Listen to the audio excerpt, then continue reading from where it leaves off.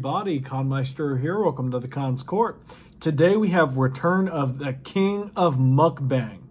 MeatCanyon had released this about a day ago. It already has 2,926,709 views.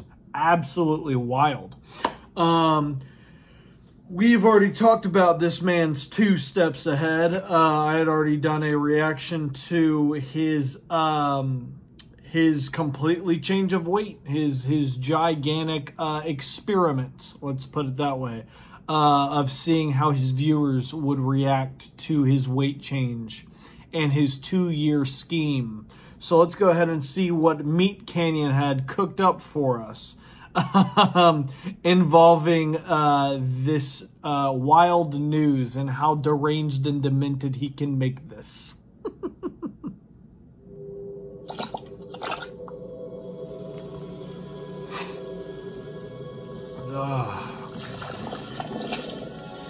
What the heck?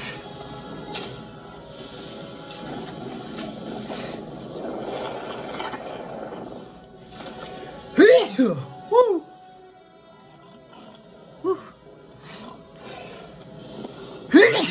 Jesus!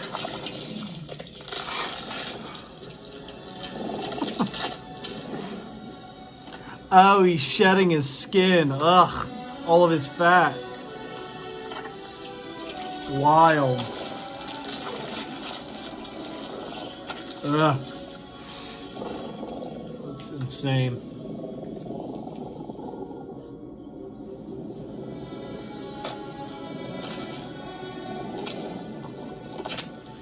Oh, he's tearing his man boob off. Or he was.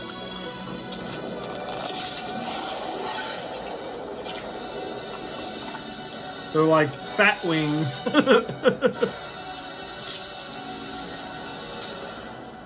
That's funny.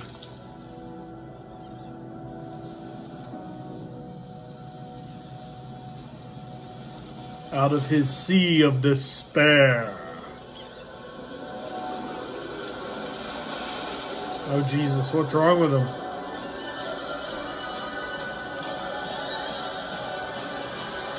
What's wrong with him?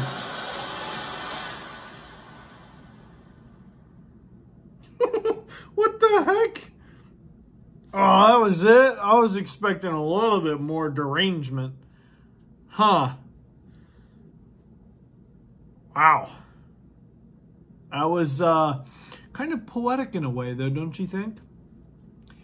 It was a very visualized, metaphor for him, you know, ripping away, tearing and shredding away his weight and all of his despair and probably depression, I would say. I mean, I'd be very depressed to be that heavy, all that weight wearing me down, and you know, to feel judged continuously, even if you did mean for that weight to be happening. I mean, who's gonna believe you? You know what I mean? Like, if you even people that you know be like, yeah, I'm into this, you'd be like, yeah, sure, bud, because anybody would just mean to be 400 pounds. Like, who's gonna believe that? You know what I'm saying? He had to have a form of, he definitely had depression or something else. But,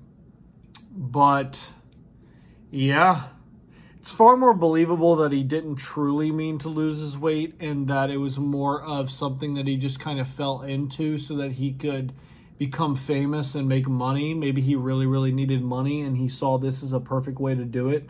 He took people's negativity and their hatred and he went ahead and used it as a weapon. And after a certain point in time, he just kind of got tired of it and was like, you know what, I've gotten big enough. And he just kind of basically allowed himself to go back to the way he was and become healthy again, which makes far more sense than him purposefully trying to become as big as he did. I don't see that being the case as much.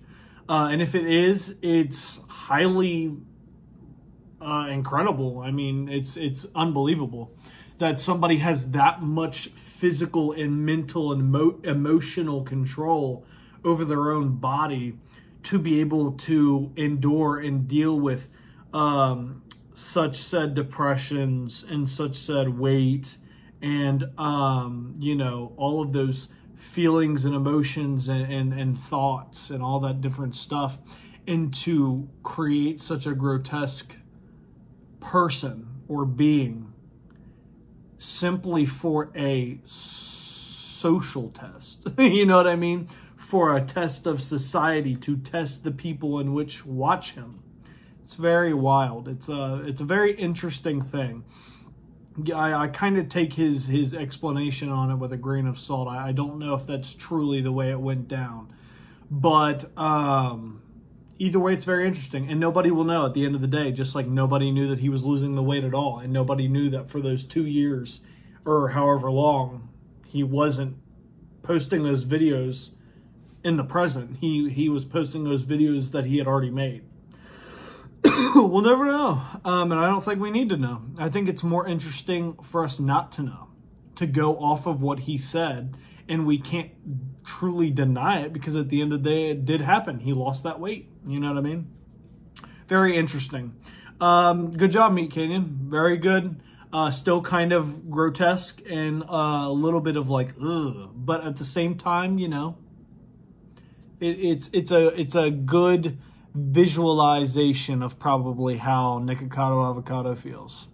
Anyways, if you all enjoyed my reaction to this, make sure to leave a like, subscribe, and share. Post your comments down below. Let me know what you all thought. And as always, guys, I will catch you on the next video. Peace.